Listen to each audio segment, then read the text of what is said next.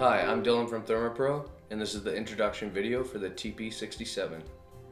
In the package contents of your TP67, you can expect to find your base station, your remote transmitter, your charging adapter, your user manual, and a set of batteries. Now that your TP67 is unpackaged, it is time to charge your remote transmitter. Use the USB charging adapter with an applicable plug and begin charging your sensor. The light will turn green when the charging is complete. Now that your remote transmitter is charged, it is time to connect the base station with the remote transmitter. To do so, place the batteries into the base station like so. Once the batteries are inserted, the device will automatically turn on. Next, press and hold the power button on the back of the remote transmitter to sync the two together. Now that the base station and remote transmitter are synced, it is time to take a look at the display features of the TP67. At the top, you have your current weather forecast. Below, you have your outdoor temperature, channel of your remote transmitter, and the trend arrow of your outdoor temperature.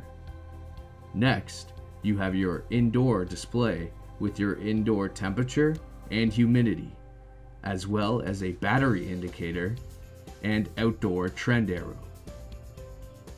At the bottom, you have your barometric pressure reading of the current hour, barometric graph, as well as your barometric trend arrow.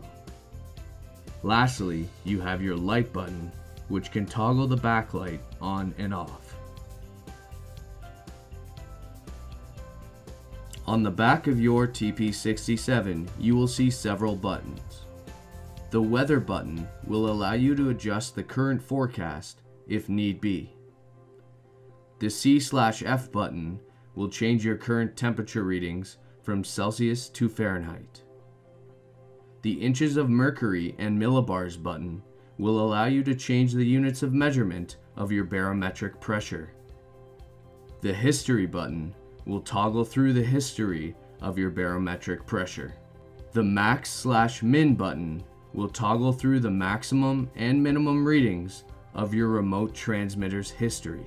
Lastly, the channel button will toggle through channels 1, 2, and 3 for use of multiple remote transmitters. When your TP67 is all set up and ready to go, make sure you make use of the wall mount slot on both the base station and remote transmitter for convenient placement. If you do not wish to use the wall mount slot, simply use the stand.